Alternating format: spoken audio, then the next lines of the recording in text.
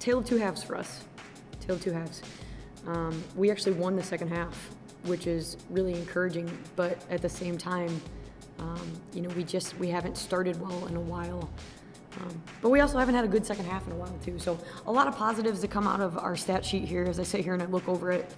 Good to see Ellie Rice step up and have a pretty good game. And I thought Jessica Serta, especially late, you know, she hit those 2 big shots, but that's a good night for her. That's a really good night for her.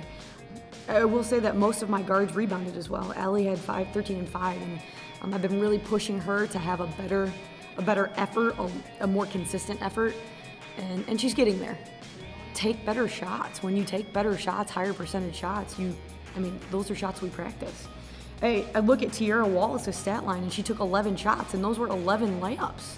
11 layups. Now, she went 3 for 11, but we want to put our kids in the best possible positions to make shots. Evansville's going to be a team that's really hungry, and they'll exploit some of our weaknesses. You know, they shoot a ton of threes, and they've got a couple big kids inside. So, truth be told, I like the way our kids prepared for Indiana State.